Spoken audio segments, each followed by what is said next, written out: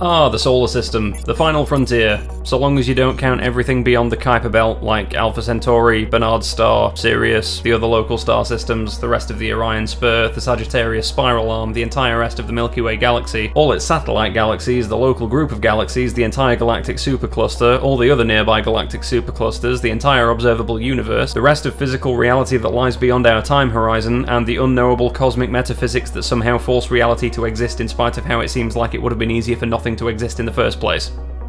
But yeah, other than that, the solar system is the final frontier. It's basically a collection of misshapen spheres of various shapes and textures, like a catalogue of 1930s breast implants. Anyway, if you're a world leader thinking of setting up camp on one of these cosmic vacation spots in the near future, you'll need to know which ones are worth the effort and which ones should be left alone, like your Austrian uncle's opinion on immigration. So today I'm here to rank every major celestial body in the solar system based on which is the best for us to be thrusting flagpoles into in the near future. This might be of interest if you have any imminent desires to be a space emperor. We have the greatest, biggest, most beautiful Titan war machines. China doesn't have any. The Mechanicus doesn't have any at all. I walked in, I said, well, they don't have any Titan-class war machines. Okay, thank you, God Emperor. I'm not really sure what that had to do with what I was saying, but here we go. The Sun. First question, why would you colonize it? The answer to that question is you wouldn't because you can't. It's literally a ball of plasma. What the fuck is wrong with you? F tier.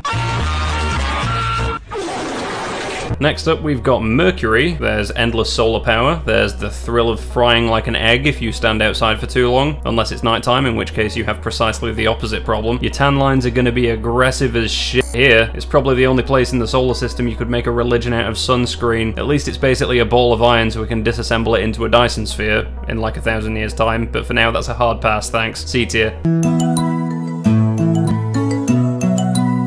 Sweet Christ almighty, do things get a lot worse in other places. Speaking of which, Venus. Why would you colonize it? I guess for the thrill of dying in the solar system's worst terrestrial location. The clouds are made of acid and the surface will crush you, like realizing how much time has passed since you did anything noteworthy with your life. Venus is only good if you have a kink for being dissolved, set on fire, asphyxiated and crushed to death simultaneously. It narrowly avoids F tier by technically having an upper atmosphere in which you could theoretically live if you somehow managed to transport an entire self-sufficient blimp colony there. Good luck with that, and good luck getting back to Earth afterwards. D tier. Earth. Alright, do I need to say it? We're hoarding like 99.9% of all the cool shit in the universe here. Danger noodles, coconut doggos, regular doggos. The only thing we're missing is limitless energy via nuclear fusion and Dyson sphere technology. Speaking of which, Emperor, you got any plans for that? Frankly, the Mechanicus aren't paying enough. They want to stay here, they gotta pay. If they don't pay, I'd encourage the forces of Chaos to do whatever the hell they want to them. Okay, that didn't answer my question either, but thanks for that. Just don't make eye contact. The Earth is an S tier, fucking idiot. Moving on. Moving on. The Moon. What's the argument for colonizing it? It's close to Earth. That's about it, really. Oh, there's some water ice at the poles, and there's helium-3 across the surface, so, you know, if we manage to do nuclear fusion and we need some fuel for it, we could go there and collect it. It's a convenient 3-day trip away. You can see the Earth in the sky, obviously. It's a bit pathetic now I think about it. Setting up a colony there is a bit like divorcing your wife, specifically so you can move to the house across the street and fog up the living room window by staring at her all day. There's no atmosphere, there's no weather. I guess micrometeorites are going to be a bitch, but where isn't that the case in terms of places with no fucking atmosphere? You might want to bury yourself. That'll also prevent the sun from microwaving you. Anyway, the Moon is a perfect place if you enjoy taking showers at 10,000 psi to blast off all the sharp glass-like dust particles. Shower time!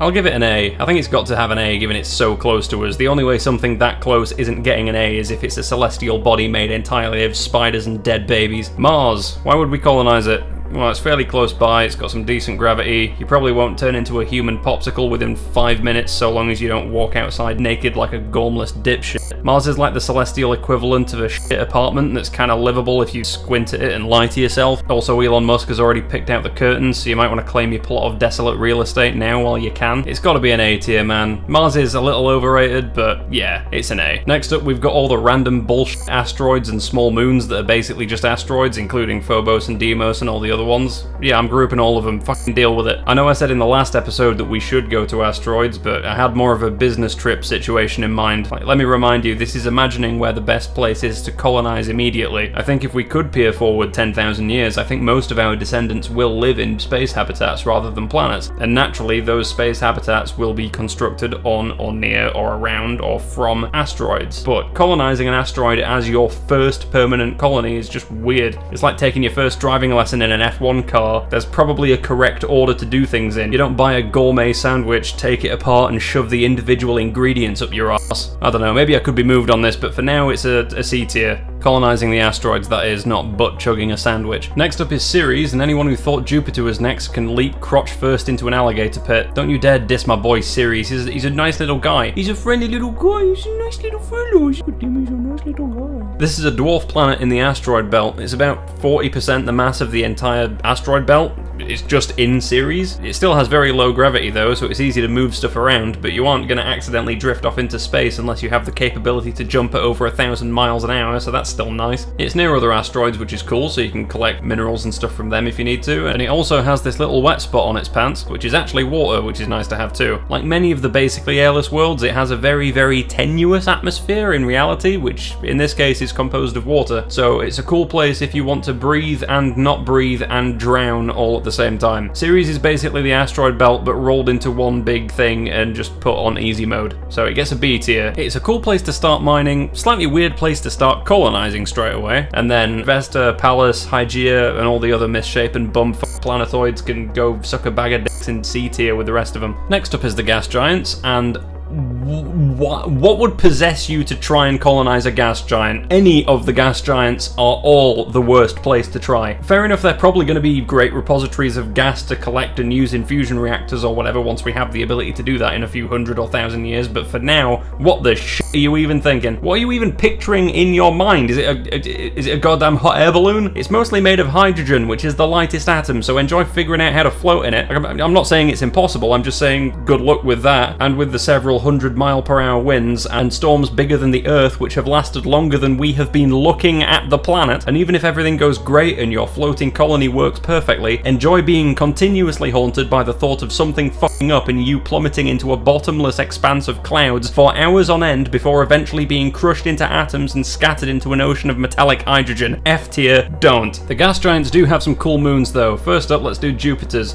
Ganymede. Why colonize it? Well, it's the largest moon in the solar system. It absolutely raw dogs Jupiter's radiation belts by having its own magnetic field, so it might be kind of safe there, provided you can get on and off of it pretty quickly. As the solar system's largest moon, it's the perfect colonization target if you desperately need to compensate for something. Europa. Why colonize it? Well, it's got a giant water ocean beneath the ice and potential for alien life, maybe. Probably not, but maybe. You never know. So it's great if you're into neighbors that look like tiny squishy nightmares. I hope you brought a shovel because the ice is 20 kilometers deep and you have 2 months to get there before Jupiter's radiation belt liquefies your organs. Europa's perfect if your dream involves penguin cosplay and playing Subnautica in real life. Also bring a heat lamp and a therapist because you'll need both after realizing your new backyard is basically the thing waiting to happen. Callisto. Why would you colonize it? Well, it's another one of these with a potential subsurface ocean, and it's far enough from Jupiter to not get caught in its radiation shitstorm in the first place. While interesting enough to make this list, it's also kind of boring in the grand scheme of things. Going to Callisto now is like a person in 5000 BC moving to where Sheffield will one day be. Honestly, I'd give all of these a B tier, other than Io. Speaking of Io, Mum found the piss moon. It's a ball of sulfur and volcanic eruptions. Probably smells like ass too. Look at it. It's shitted right to fuck.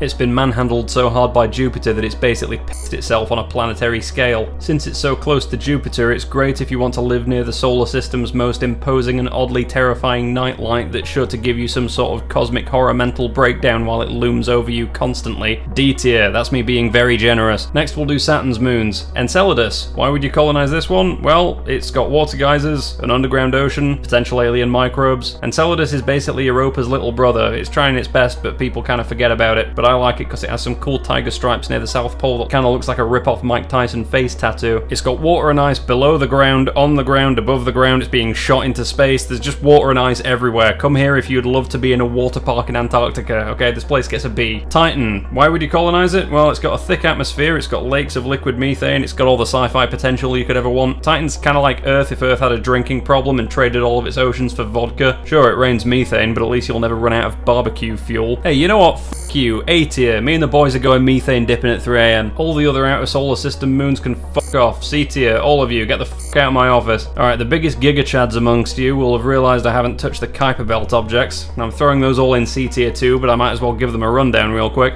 Pluto, why colonise it? Nostalgia for when Pluto was still considered a planet, I guess? I don't get why you'd go this far to colonise a frozen wasteland when Canada is right there. Eris, why would you colonise it?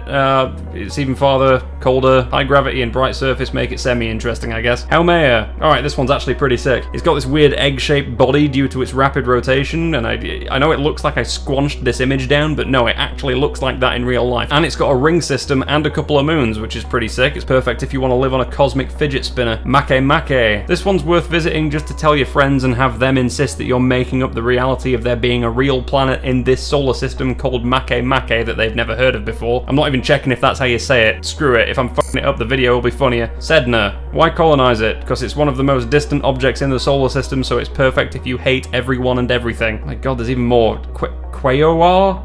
Orcus? There's one called Gong Gong. One of them has the least pronounceable name I've ever seen in my life. Fuck it, we're done here. Emperor, any final words? I spoke with Horace earlier. What a great leader. I phoned him just last week. He was in Venezuela. We talked about great things. Not that you'd know that if you listen to the Tao fake news. Yeah, okay. Well, on that note, I'm going to wrap things up. That's the solar system ranked from potentially almost immediate death to definitely immediate death. And while it's mostly the latter, it's good to know that even in the deep beyond, we can still find plenty of places to die horribly while attempting to erect a Wendy's. Anyway, thanks for watching. Like and subscribe if you want to. I'll catch you in the next one. Over and out.